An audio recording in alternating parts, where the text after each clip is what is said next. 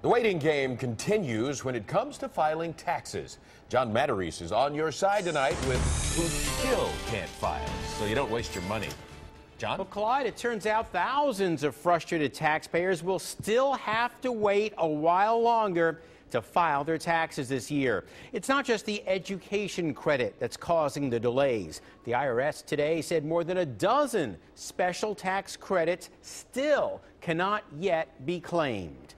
Among them, the mortgage interest credit, energy efficient appliance credits, and various higher education credits. If you plan to take any of these tax breaks, you have to wait until at least February 16th to file. We'll list them on WCPO.com tonight so you can see the specific breaks.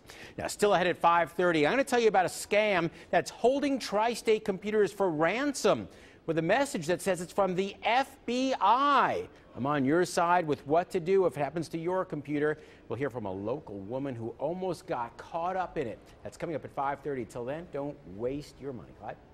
All right, John. Thank you, sir.